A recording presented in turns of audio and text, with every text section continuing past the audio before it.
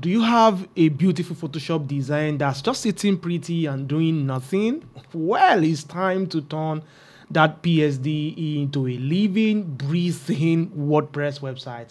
In today's video, I'm going to show you 3 powerful, easy methods to convert your PSD into a WordPress website. Just in case you are watching this video for the very first time or you're stumbling on this channel for the very first time, I am Dabs from Seahawk Media. We are a WordPress agency, and on this channel we post quality content that will help you get a grip on WordPress and also help you set up your WordPress agency.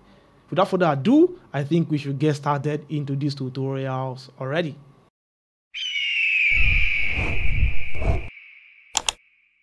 There are 2 important stages to web creation. The first stage is the design stage, and the second one is the development stage. You see, these 2 stages, they need to align for you to have a pixel perfect website. If you're very good designing with Photoshop, then you are halfway down the creation process. You may even have a PSD file just because you saw a template online and you love it. Either way, let me walk you through 3 easy methods to turn those Photoshop files into a WordPress website. Yes, let's start with the easiest and the most hands-off method. Hiring the pros. At Seahawk Media, we specialize in converting PSD into a WordPress theme.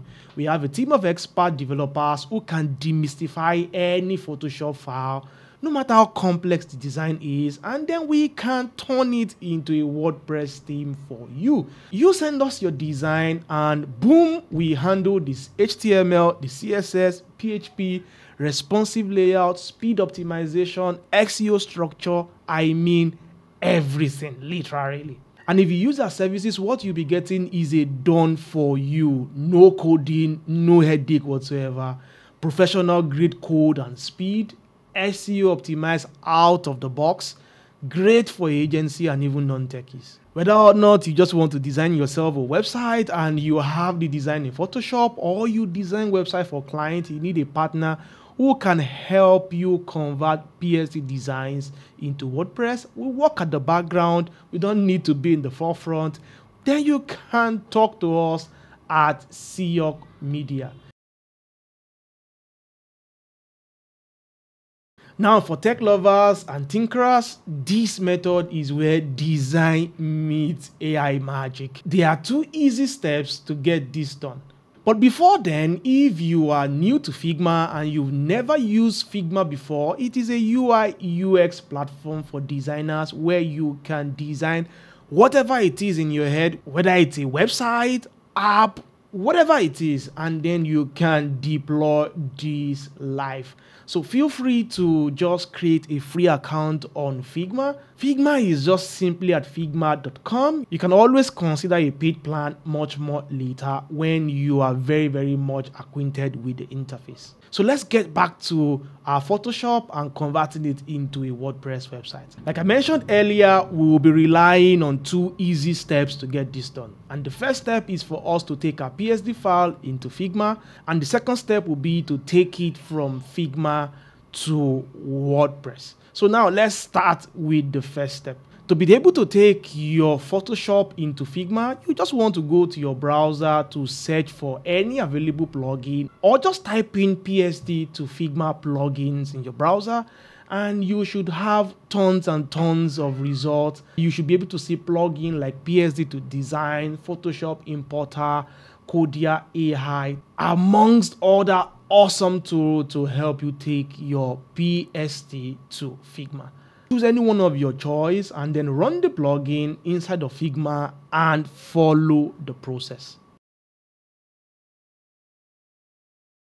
Once you have your design in Figma, the next thing is for you to go over this design to see that nothing is broken, nothing is missing. And when you are finally done with any edit you want to do inside of Figma, this is time where we want to call the heavy hitters, which is the AI plugins like Yotako, which would help you convert your Figma design into a WordPress theme, or we call in plugins like UIchemy or even FigWebX, which will literally help you convert this design into WordPress, and with any page builder of your choice, whether you want to use Elementor, you want to use Gutenberg, you want to use Breakdance, or you even want to take it even into Webflow. You just need to search for this plugin inside of Figma, and you can run them as usual, and then you can follow the process. For this process, there are quite some pros and cons to this. For the pros of using Figma and AI, you have full control over your design evolution, and you can also use reusable, scalable components. AI does 70% of all the heavy liftings for you, and then you can learn both design and development in the process. For some of these AI tools, they are free for you to use, and also at best low cost for many of these plugins. And now let me talk about the not too good part of using these. Some of these plugins might require some learning curve. You might need to learn how to operate them. And also the AI generated code sometimes might need manual cleanup. Like if you get into WordPress, you might need to spend quite a number of time for you to take out unneeded frames or needed containers in that sense, or maybe rebuild some broken aspect. Basically just do cleanups. You might still need to understand WordPress structures like headers, loops, templates for you to be able to get the best. Just think of these as the smart developers playground. You are designing, you're automating, and still learning along the way, and it's a lot of fun if you are really into tinkering. So now talking about the final method, and I'm thinking in my head, what if you just want to build this site directly from your design without touching a piece of code, and you also don't want to mess around with Figma or AI? This is where Elementor and other page builders like Breezy, Oxygen, Beaver Builder, amongst others, comes to play.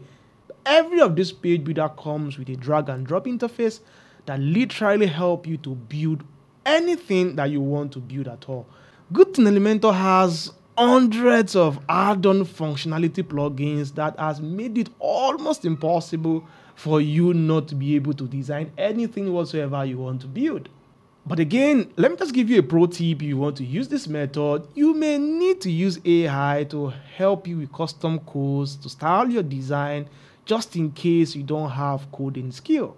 If you need to use all the add-ons available in the market, you might be installing hundreds of add-ons on your WordPress website just to be able to achieve your design. And when you are done with this, you need to add interactivity, animations, form, menus, etc. to just give your PSD design life using a page builder like Elementor. And as well with this page builder, you can optimize it for mobile, for speed, and also for SEO. Boom, you got yourself a full custom site, no code needed at all.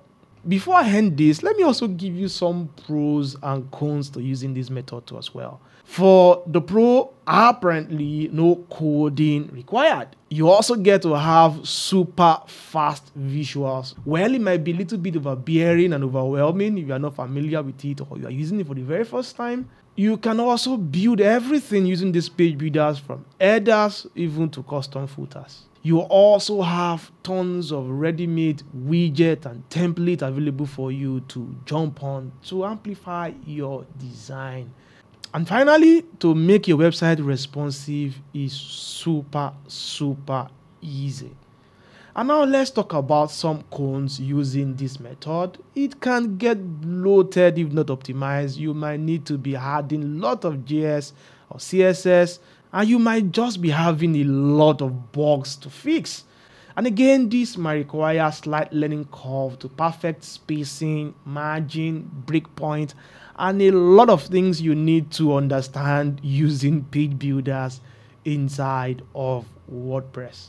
Again, sometimes this is not ideal for large scale or deeply customized feature. You might just want to code it outside, make it a app, and then eventually bring it into WordPress. But in all honesty, if you're looking for the easiest UI approach, where you get to see your design come alive without writing a single line of code, but you building it yourself one at a time, then this is the best method for you.